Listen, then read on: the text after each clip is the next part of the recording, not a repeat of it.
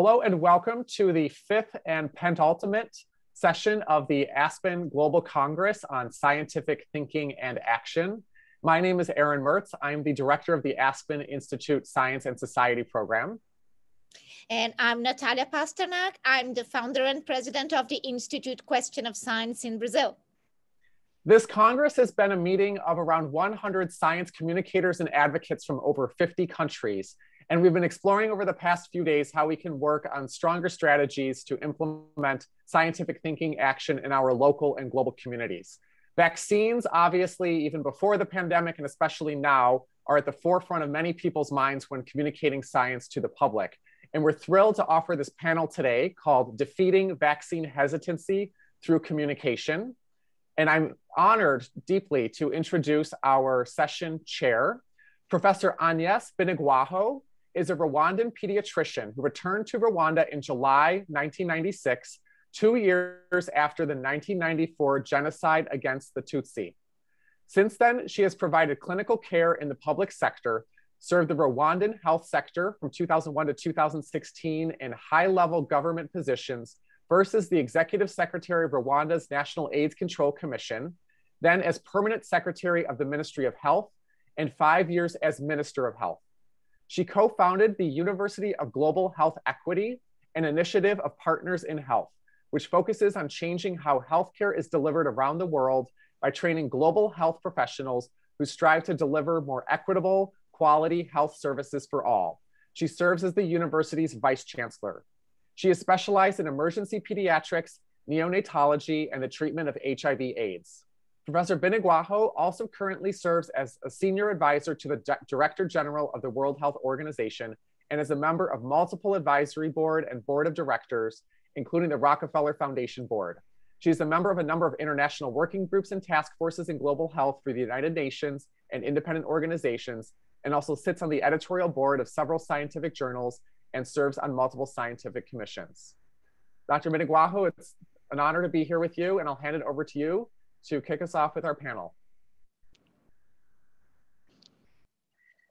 Thank you, Aaron, for this kind introduction.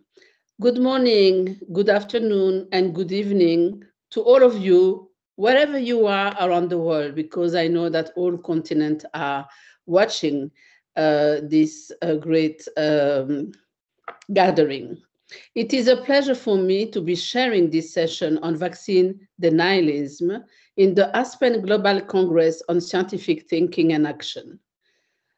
We all know during the past 14 months, we have seen how widespread mixed communication, and miscommunication is a kind word because it's purposely sometimes wrong communication, have been an obstacle to the effective control of the spread of COVID-19 pandemic.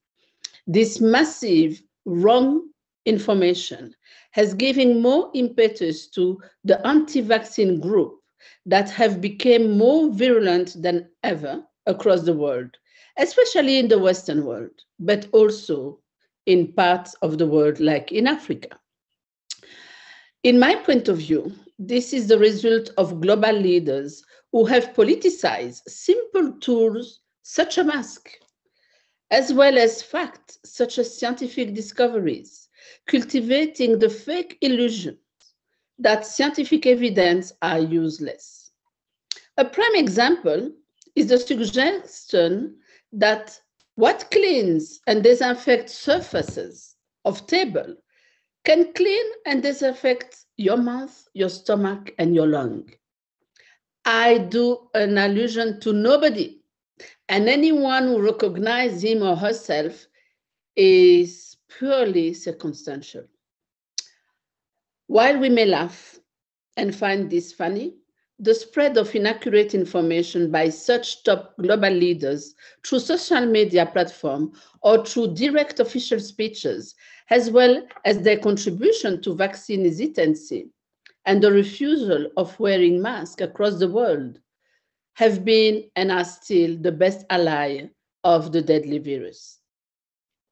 With this in mind, it is no surprise that countries that select leaders who do not trust science and don't acknowledge the reality of COVID-19 have the highest number of deaths except, of course, in some poor, very crowded part of the world. Additionally, my talk about many talks about the side effect of vaccine, where it's side effects that happen to people alive and keep them alive, despite the benefit outweighing the side effect. What are we talking about here? When in reality, it's about saving life.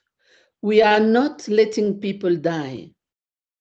And we forgot that the worst side effect in life is death. We all need to continue to fight against this pandemic to return to the state of normalcy sooner than later. We need to determine how to challenge this wrong perception of the pandemic, the disease, and of vaccine. And in order to assure that the evidence-based intervention effectively slow down and stop the spread of the disease, it's true, especially for vaccine, which remain the most efficient prevention tool for any outbreaks or pandemic. Now that vaccines are available since months in high-income countries and since few weeks in some low and mid-income countries, more than ever, we need to explore the important topic of this panel.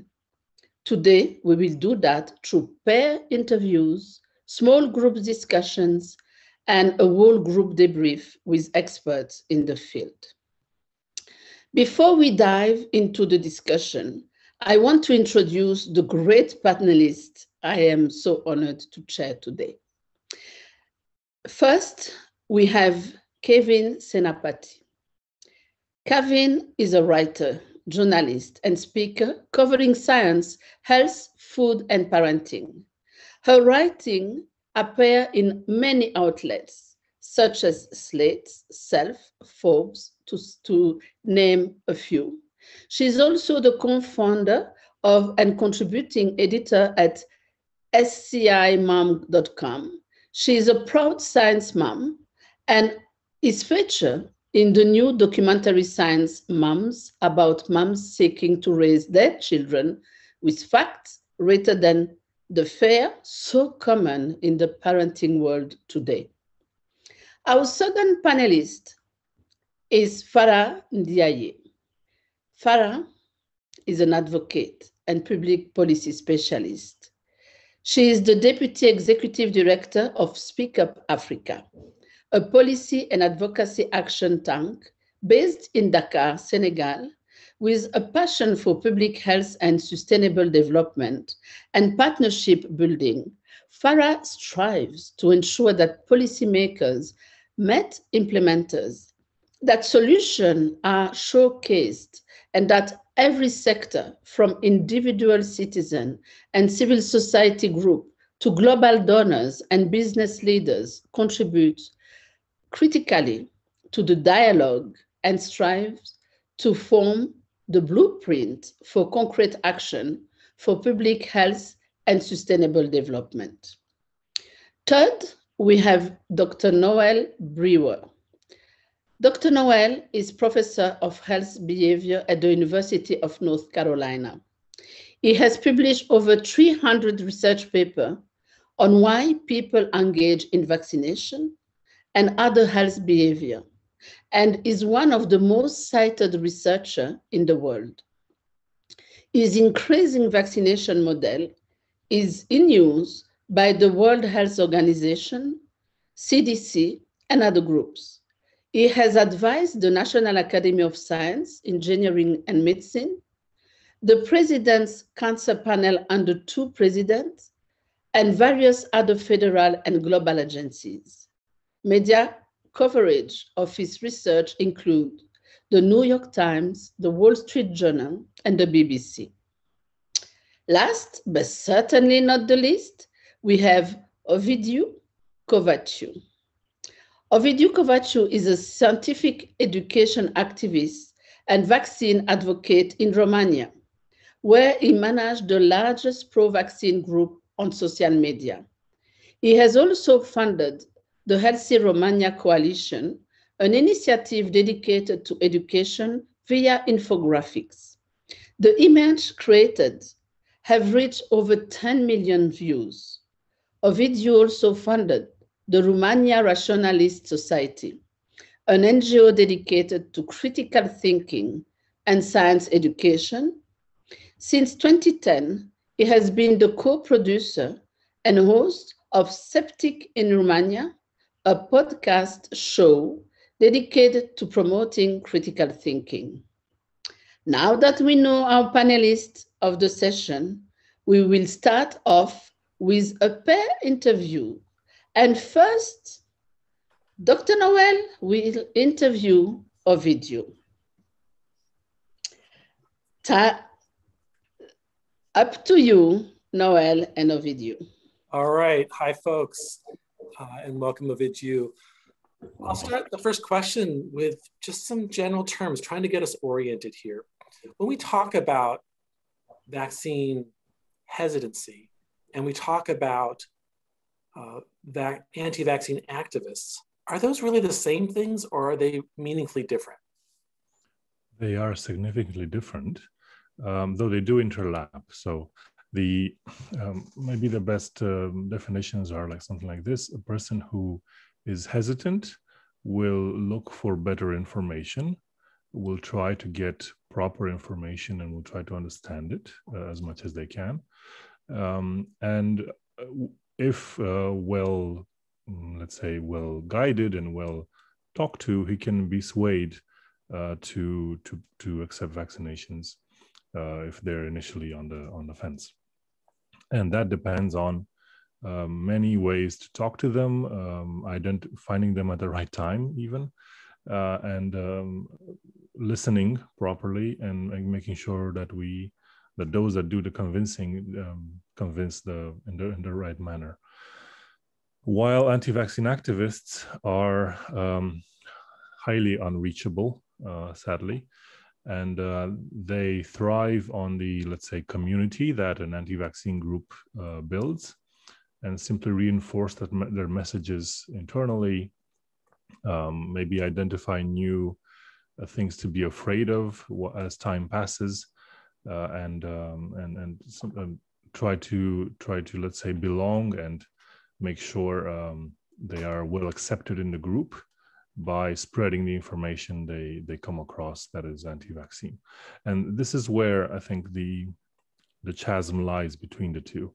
While those that are on the fence can swing either way, I think there's a specific point, and at least I do that difference for the people I see online, the difference is when you start spreading misinformation. You may not know it's misinformation, of course, but if you actively spread something that is, or you are being told is misinformation, then you're making that step towards becoming more anti-vaccine. And that is probably the time when the person becomes unreachable in many ways. I like this distinction that you make. There's a recent paper in Nature that identifies that people don't really, well, most people don't intentionally spread misinformation. However, of course, anti-vaccine activists do. They do that through social media primarily.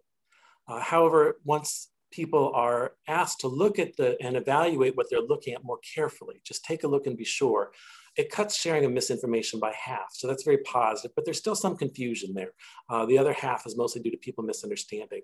So what can we do about this misinformation that's being hosted by these social media platforms? Of course, we can try to intervene as individuals and activists ourselves. Do you think there are legal recourse here? Should we be trying to limit what these companies can do or penalizing them in some way? Well, it depends a bit on what we want to achieve. Of course, social media companies know very well that engaging content, and I put that in quotes, drives more views, and that's what they want to get out of their platforms, and that also brings along money. There is a specific study from the Center for Digital Hate, I think, for countering digital hate, which says that Facebook, and probably Instagram as well, have together made about $2 billion from anti-vaccine misinformation. From the impact they are providing, and of course the ads that can be used to target people. So there is a money incentive, and removing that financial incentive is one way to do it. But I think we are, let's say, too far gone to save social media, as the algorithm it has built has become unwieldable. And maybe initial social media companies did not use the, let's say, top stories or promoted stories, or did not use this let's say, algorithm-based information. They would give you a chronological history of the posts. And when they grow, they start changing that algorithm from chronology to, let's see what's popular around the interwebs and show it to whoever many people we can show it to. And that change, that is what drives misinformation, because as far as we would want to push it, scientific information is not that engaging. It's interesting, it's educational, but it's not sexy. It doesn't drive clicks. It doesn't drive, let's say, controversy. So it's very hard to put in front of people, let's say, put a video of someone explaining vaccination to people arguing for some, reason, or a funny video. The guy who's doing science is not gonna be successful. That's a really important point. Scientists are bringing pencils and pocket protectors to a firefight. We don't have the right tools. Personal stories are very powerful. What have you found effective in your own work in advocating for vaccines to counter anti-vaccine narratives and anti-vaccine material? Yeah, so the group I created, which has now grown to almost 100,000 people, is what I like to say is the biggest pro-vaccine group on Facebook, until some English language group will take that crown away, but it is currently.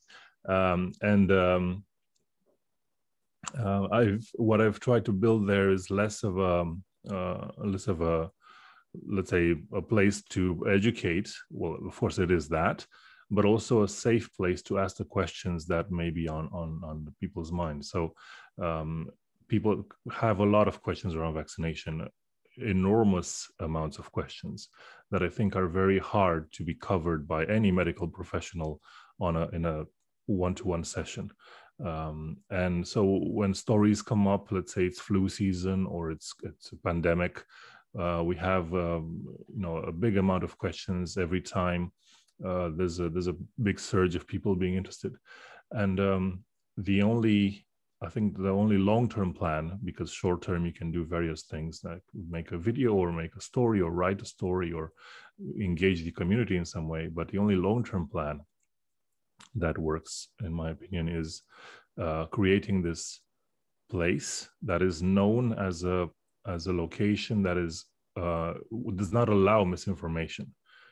Specifically, I don't allow people to send a link to some anti-vaccine posting, ask, what do you think about this? I have no opinion on that. I mean, I do have a lot of opinions, but I'm not going to put it in a group with 100,000 people where they will see it because it drives engagement. And I'm going to expose a lot more people to the title, which is obviously misleading, than to the comments that I can bring and clarify. So I'd much rather have this place where people are feel safe to ask the question, and they know, because of the history we've built, that they will get a proper answer. Sometimes from medical professionals, other times for people who have learned the answers, because there's a lot of common questions coming up. That's really important work. Someone in the chat asked what the name of the Facebook group is, and maybe we'll end with that. Yes, well, the name is in Romanian, so it's a bit tricky, but it's called Vaccinuri și Vaccinare. That basically means vaccines and vaccination. And I can share links at some point, or provided for one good thing for social media is that you can use translation to get the answers and the questions. So it can be used even for non-English speakers, and that's helpful. Well, great. Then just put that in the chat and then we'll be ready to go. Sure. Thank you so much. Thank you.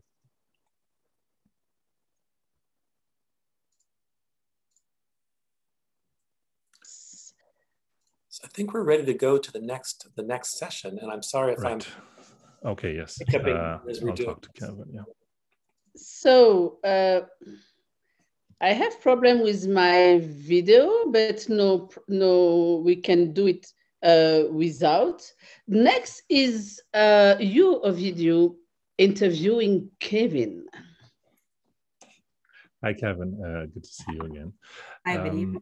I wanted to ask, you work as a writer, a science communicator. I personally admire you, but I wanted to know how has this last year challenged you? What are you most proud of? What is your, how has it, made you grow, and what has been very difficult? Well, of course, I think some of the difficulties that I've experienced are the same ones that all of us kind of share with the pandemic.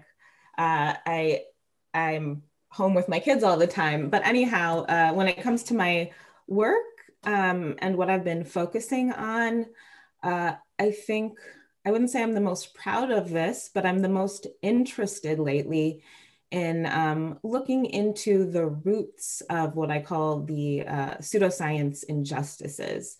So I've understood, especially over the past few years, from reading research and just my own observations, that the purveyors of pseudoscience and misinformation do commit quite harmful injustices. But really they're a reaction to the more powerful injustices that science itself commits, and to the sexism and misogyny and racism, and even colonialism that's baked into the endeavor of science itself and biomedical research and healthcare. So while homeopathy, for instance, and other obvious forms of pseudoscience are harmful, I think perhaps the more crucial pseudoscience to address when it comes to vaccine denialism and other forms of science denialism is really the pseudoscience that comes from within science and its institution themselves. So for instance, there is the pseudoscience that is racial biological essentialism. For instance, there are algorithms and decision-making, clinical decision-making tools that kind of correct or account for race in some kind of way that makes an assumption that different races of people will respond in different ways. For instance, you might have heard of a VBAC, that's called a vaginal birth after a cesarean section, after someone has a C-section trying to have a vaginal birth the next time. And in the clinical decision-making tool that predicts if someone will have a successful VBAC, in the US, a Black person is automatically kind of downgraded in terms of the likelihood they'll have that successful VBAC. And that is, of course, because the data that are used to make these clinical decision-making tools are observational.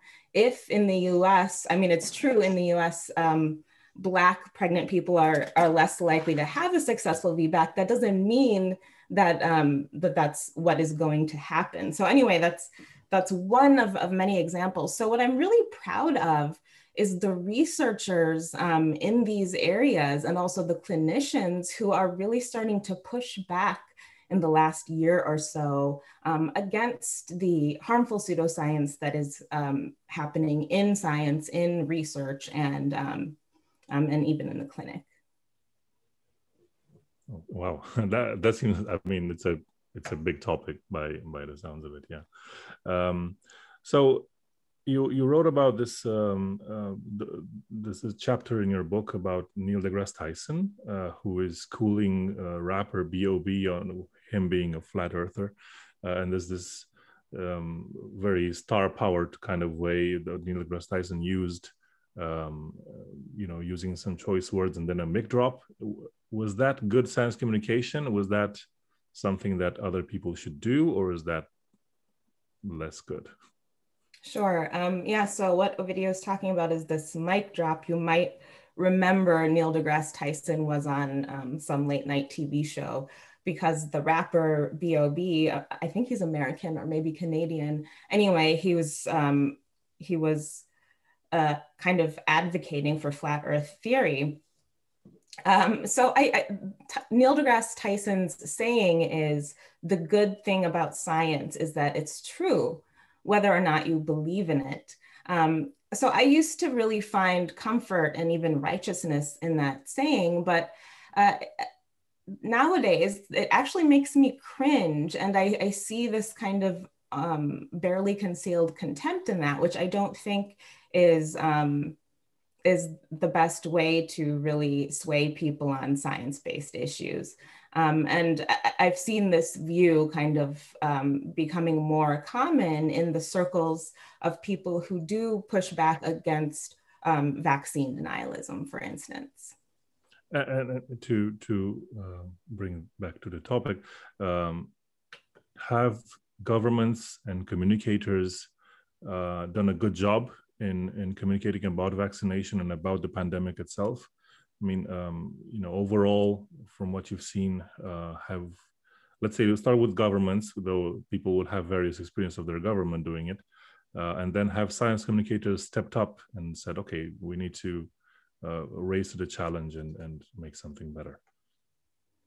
I've seen quite a bit of excellent communication, some from the government. Of course, in the US, we have the issue right now of trusting what some of our agencies say because of the previous administration, but I won't get into that. But overall, both from government and other science communication institutions or individuals who do science communication have done a really thorough job, I think, in some instances, of course, of putting out nuanced science-based information. I got to give a shout out to my own group, the SciMoms, SciMoms.com. Dr. Allison Bernstein, she did a great detailed COVID FAQ, which I think is quite thorough. So I would suggest checking it out. Now that's of course a segment of communicators. There's always really bad science communication out there, but to your question, I do think there has been a lot of good communication. Now, I think one of the fundamental problems is the idea that communication on its own can really put an end to vaccine denialism or any other form of science denialism. I think institutions behaving in trustworthy ways, is what can really move the needle on that.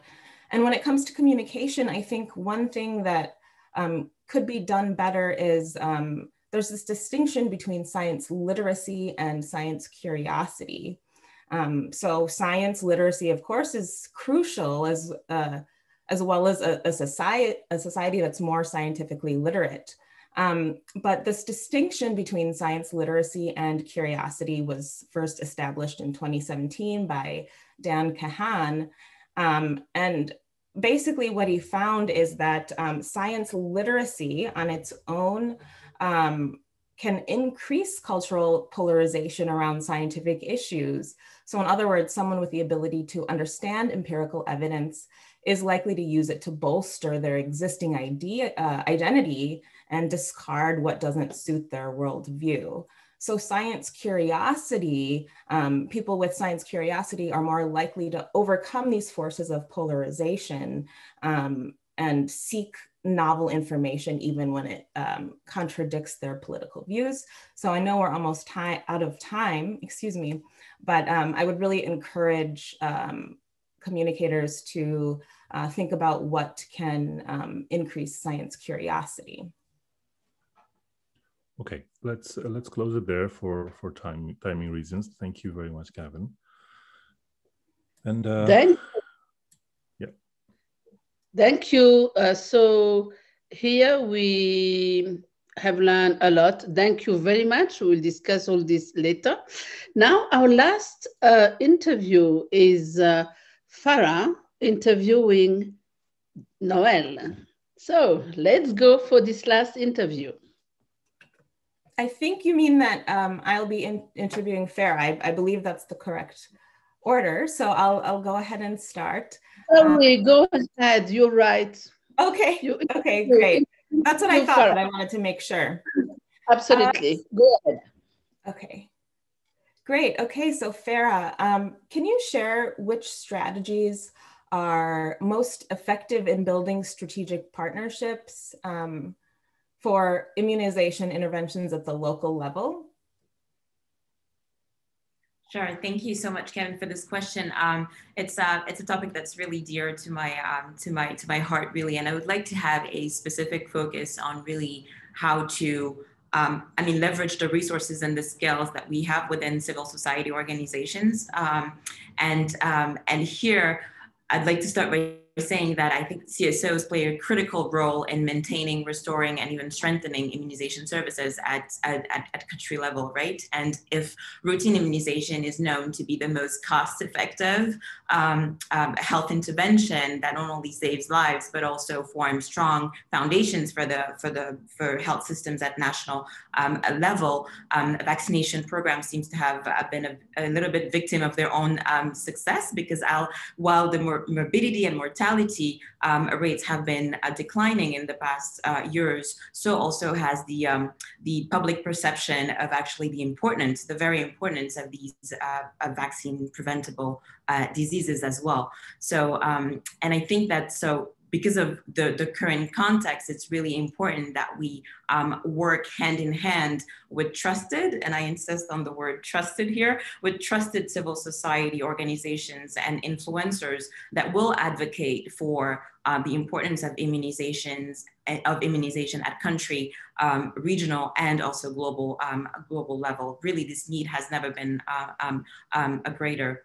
And as we strive to achieve equity in immunization, we will need to ensure also that there's a more systematic engagement and active engagement of civil society organization and community partners to advocate for and also identify those, what we call those zero-dose children as well, and missed communities, rather than having a more of a one-off tactics, because it's usually the case at country level. It's more of a, we need to engage with civil society, but only in a very particular and in one instant, rather than having a global engagement strategy. So, but in my opinion, it's really, there's no way to go around there's no way to go around working with civil society organization if we want to be successful in our immunization strategies. And as one of the most important principle of for immunization is for it to be community owned, right? In order to achieve the objectives of equity and sustainability, while it also needs to be country-led and sustainable as well. This also means that we need meaningful participation of communities and civil society organizations. So the fact that we really need to diversify the partnership and even change this vision that we have, that immunization programs are really just a matter of the government, really that will not be sustainable in the long run. And we increasingly also hear of concepts such as putting missed communities first, being, having immunization strategies be gender focused as well. And both of these require not only the active participation of civil society organizations, but also community engagement and ownership, really. So to answer your question in terms of how do we also just even best leverage the partnership for our national and regional objectives when it comes to immunization, I think it's also important to see some of the main areas where civil society could have an impact. And to me, those are really four. The first one being political will and accountability.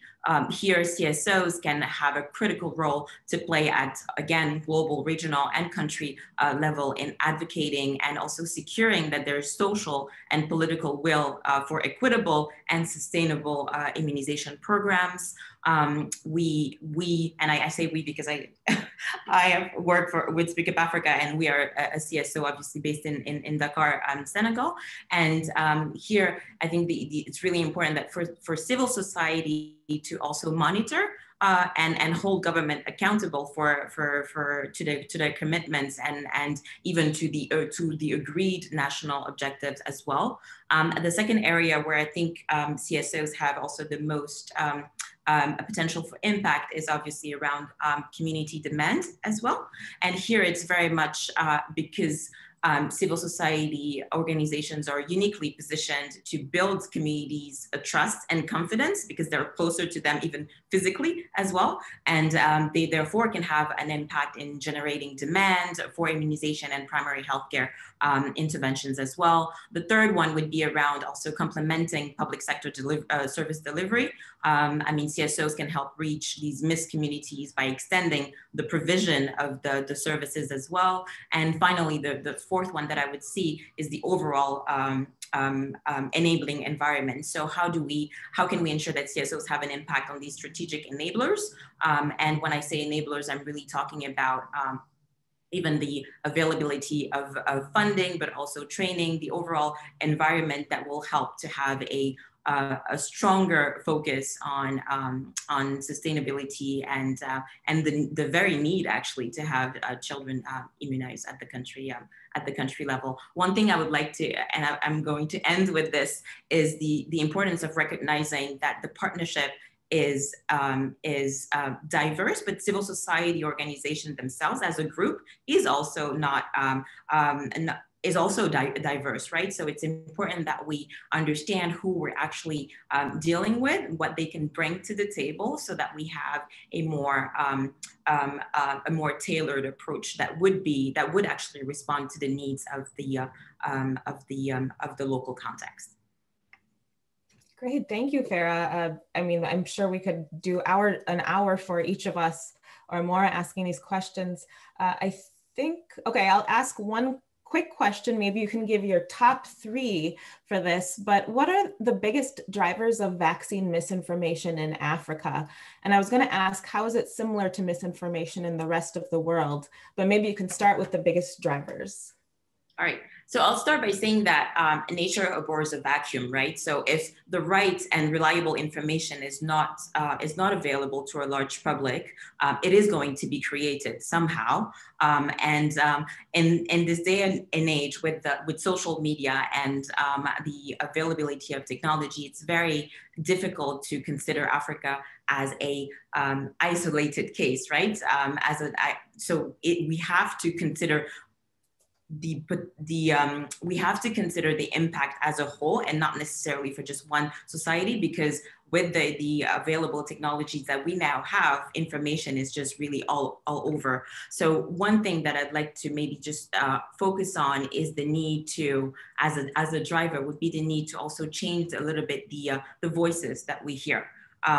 The misinformation doesn't really just live on digital or traditional media. So we have seen that accurate information sometimes was often presented by traditional media, and then it was distorted on social media, becoming misinformation. But I think that what would be an important enabler would be to actually hear from a different set of people. And again, I'm going to take Africa as an example. We need to hear more from African scientists themselves. I think that there's, unfortunately, there's a lot of brilliant African minds that are actually recognized internationally, but within their own home countries, they're not really recognized. So how do we change that? And how do we find these empowering and credible voices in our own countries who can speak up for research and development and even vaccines, so that, you know, this becomes a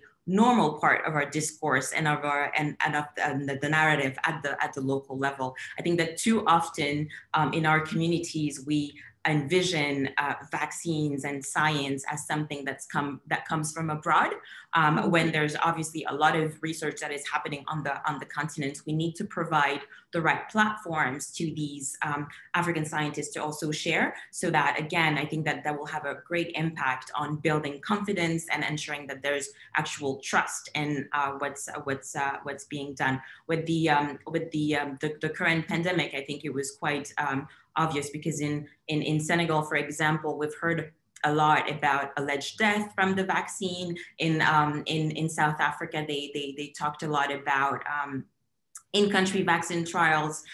In Kenya, it was more about rumors around abortions that were induced because of vaccines as well. But again, the overall narrative was always because it was actually coming from abroad. So I think we need a fundamental shift in how we actually communicate around science and vaccines in particular. Wonderful, thank you, Fara. Okay, so now thank you for this. I think, Fara, it's your turn now to interview Noel. Go ahead. My pleasure. Nice to have you here, Noel. So you've published hundreds of papers on why people actually engage in vaccination and other health behaviors. Could you share your thoughts with us on vaccination as a choice versus vaccination as a behavior? Are these two things the same? Sure.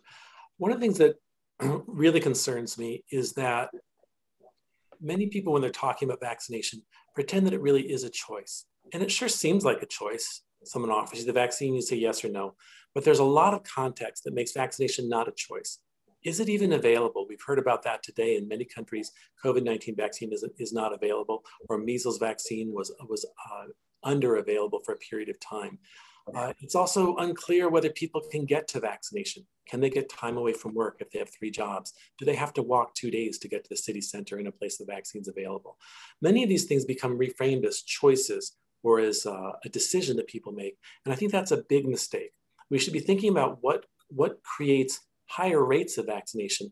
And all of those things, well, not all of those things, primarily those things are around the opportunity to vaccinate. We can think about the drivers of vaccination as being people's understanding, their socialization, and then the opportunity. We need to make sure those opportunities are there through reminding people about what the resource is, and making sure that the vaccination centers are clean, that they're welcoming, that the staff are respectful, and that people truly can get the vaccines that they need in a timely manner. Brilliant, that's really fascinating. Another question that I'd like to ask you would be around how you think that misinformation actually affects vaccination uptake. It's probably not the main input. And I've heard that from other people on the panel today. I think that's right. There's a lot of things that cause people to get vaccinated. A primary one is when a healthcare provider or a health worker recommends the vaccine. That's a big input. Another is if you've had another vaccine of any sort. And then the third thing is if you merely intend to. Any of those 3 things will have a big influence on vaccination. Other people's communication can have a role. And as I think you said earlier, if we don't fill the space with information, there's going to be a vacuum and other people are going to fill it with misinformation, and then it will run wild. We saw that in Japan, vaccination fell from 70%, HPV vaccination uptake fell from 70% down to single digits in a year because of a misunderstanding that the government didn't really get in and address.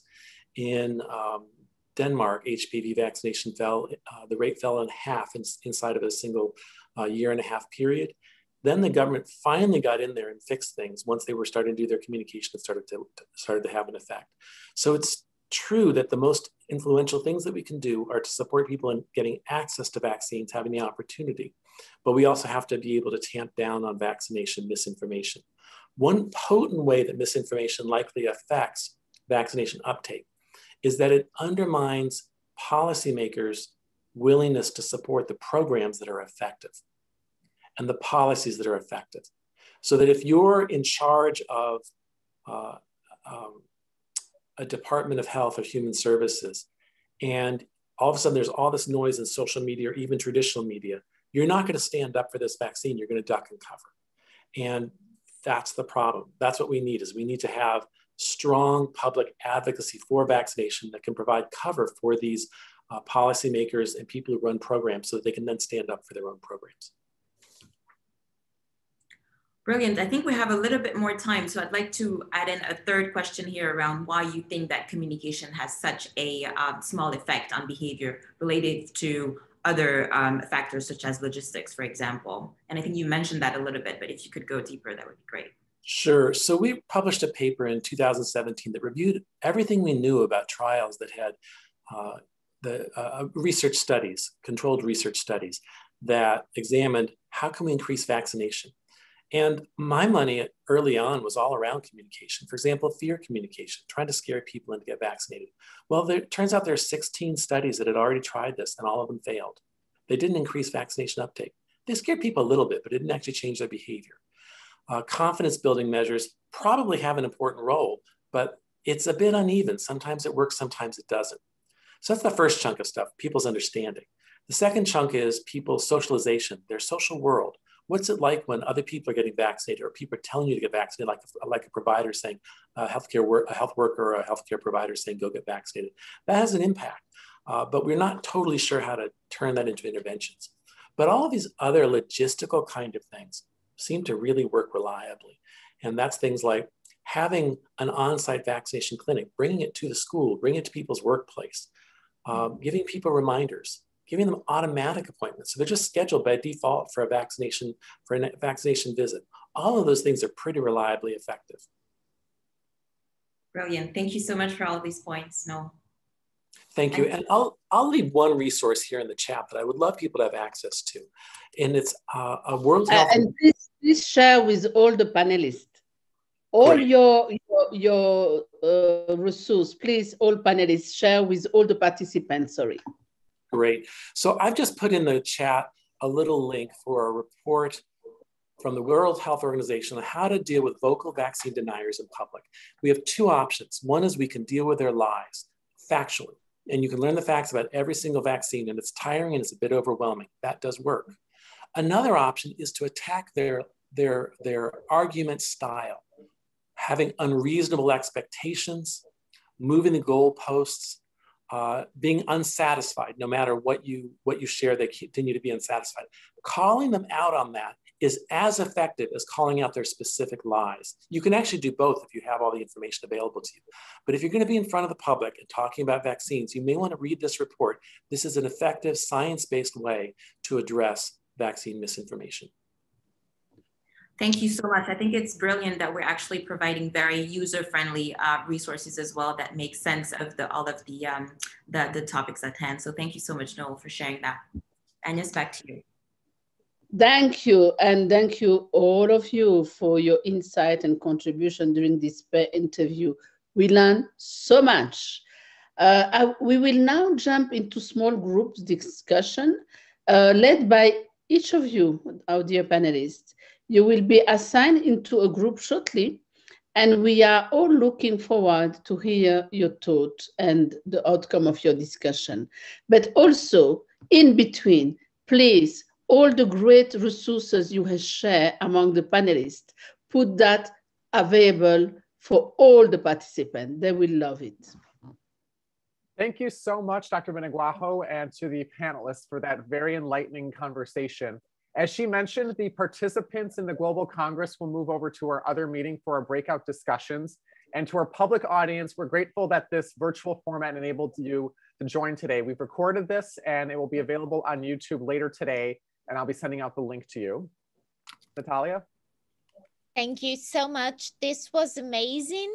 I'm going to ask all our panelists if you can also share all the links that you mentioned on Twitter, because you all have Twitter handles and people can follow you. So please, for everyone who's watching, you can follow our panelists on Twitter. Some of them are very active, and I'm sure you benefit a lot from their wisdom, same as you benefited here, as we all did. Thank you. And we will resume tomorrow with the next public session. It's at 9 a.m. Eastern Daylight Time, and it's on food biotechnologies. and GMOs. So we'll look forward to seeing all of you then, and I'll see the Congress participants over in our next session. Thank you again.